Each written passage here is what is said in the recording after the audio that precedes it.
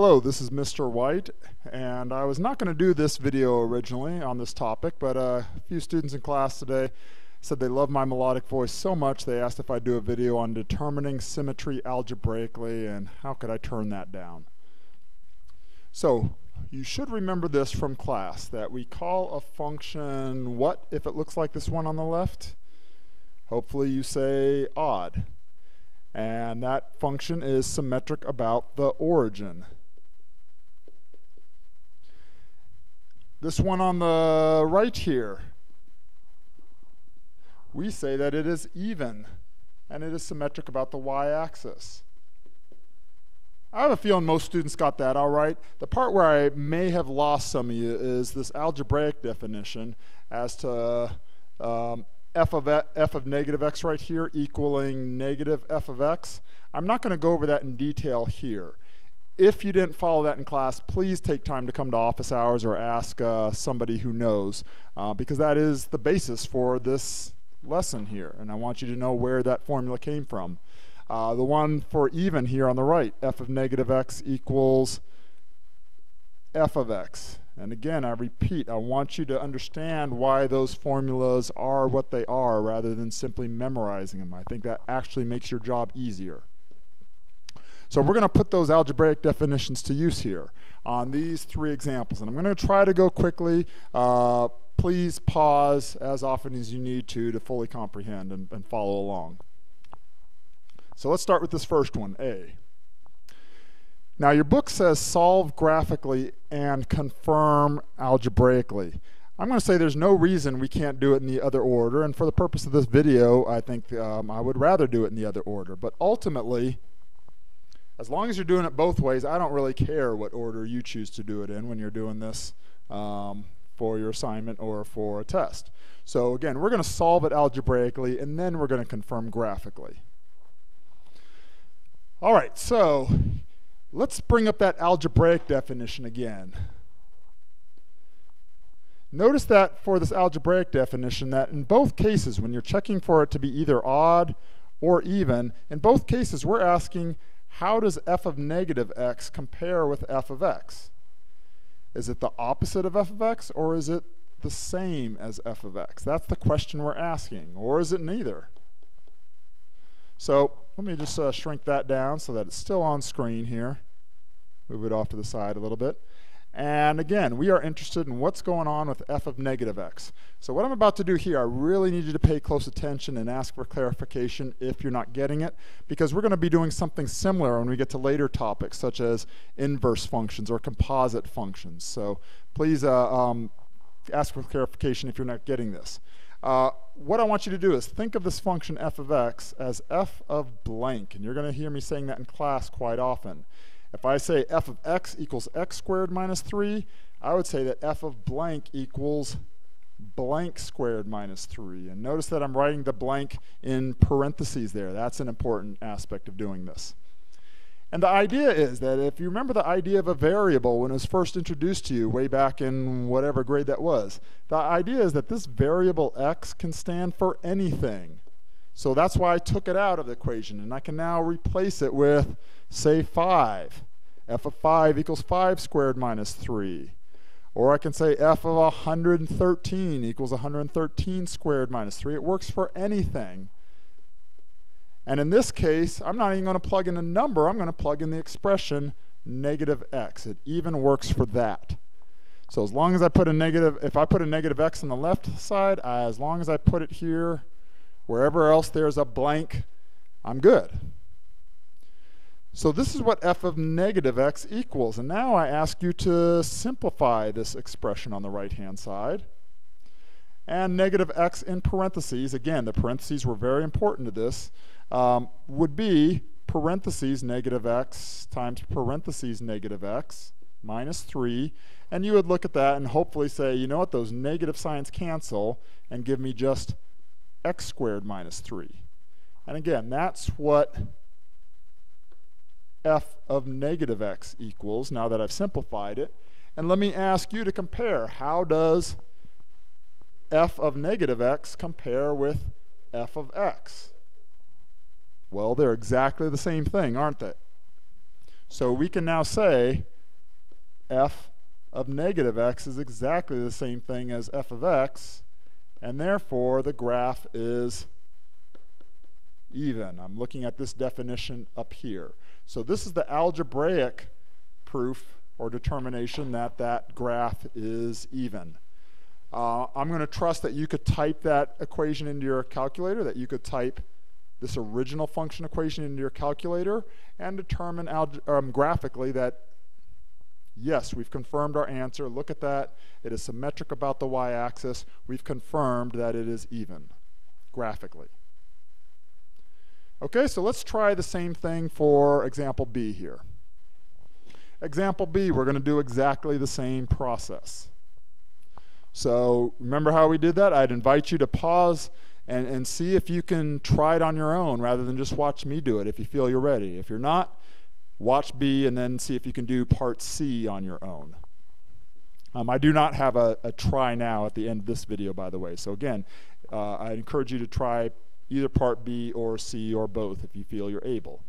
But if you need a reminder, here's how we did it. Remember, we say g of blank, and again, when I prompt you in class for this, I would expect you to say that's blank squared in parentheses, minus 2 times blank. I've got x appearing 2 places, so I'll replace everywhere where I see an x with a blank inside of parentheses, minus 2.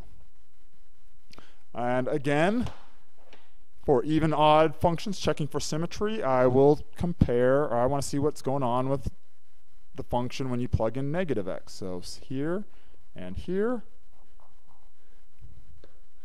Again, if I simplify just like last time, if you have a negative x in parentheses squared, that will give us the same thing as just x squared. In this next term, the 2 negative signs cancel, and I get positive 2x minus 2. That's what g of negative x equals. So compare g of negative x with g of x. Are they the same thing? No, they're not. Therefore, this graph is not even. Now remember the definition for odd functions? That's where g of negative x is the opposite of g of x. Let's now check to see if this is odd. Negative g of x, which would need to match this expression here in red in order for the graph for the function to be odd, equals this. Now I'm going to look up here. I'm going to look up here, and if I'm looking for negative g of x, I need to reverse the sign of all 3 of those terms. So negative g of x, in fact, let me do this just for extra clarity. I want to make sure nobody gets confused on this. I'm going to start by just writing g of x equals x squared minus 2x minus 2. But what I wanted to do for extra clarity is say that if I put a negative sign out here, I need to take the negative of all of these terms. So that's why I put all of those in parentheses. And now when I distribute those, that negative sign, I get negative g of x equals negative x squared plus 2x plus 2. Okay? Now compare negative g of x with g of negative x, and are they the same thing? Well, no, they're not. So we see that from our algebraic definition, from our algebraic definition, this is neither even nor odd.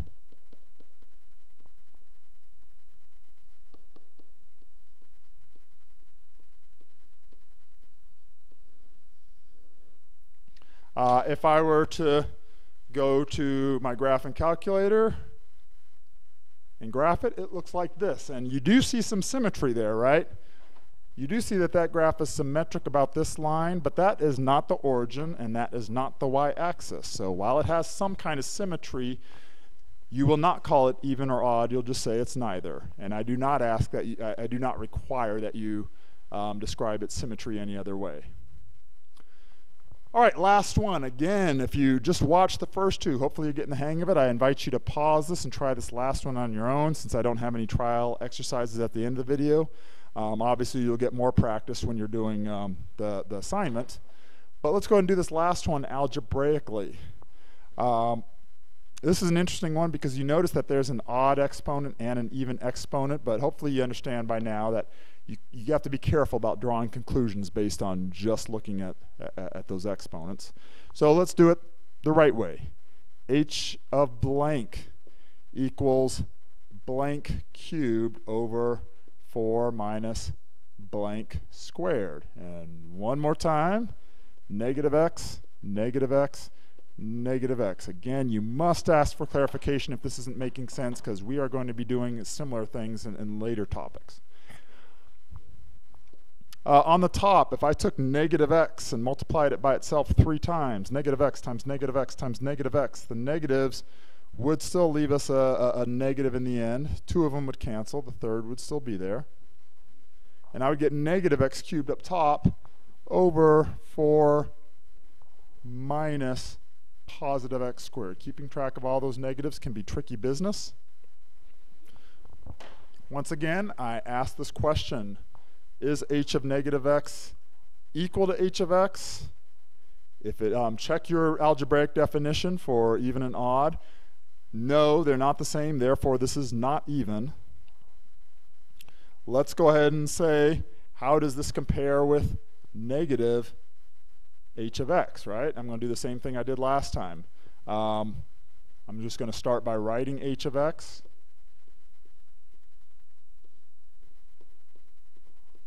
Here's the part where I ask you to be careful. I've seen students do this silly mistake here. I've seen students say, oh, if I put a negative sign over here, then I'll make the numerator and the denominator negative. And that would be incorrect. Even if you put it in parentheses in the denominator, it's still incorrect. You don't want to do that. What you want to do instead is, let me see if I can fix this. Put a single negative sign out here for that single fraction.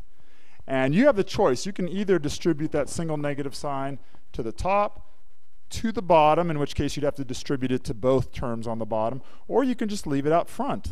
That's fine too. In this case, for comparison's sake, I'm going to distribute it, or I'm going to move it to the top.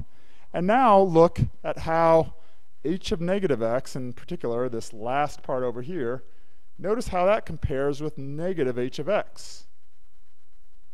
Now they are the same thing. And since h of negative x does equal negative h of x, that is our definition for an odd function, and we will call it odd. Go ahead and check that. Compare that graphically, and your graphing calculator should look something like this, and confirm, yes, that's symmetric about the origin. This is an odd function. There it is. If there was anything in there that didn't make sense, please come to office hours or get help from somebody who's getting this stuff.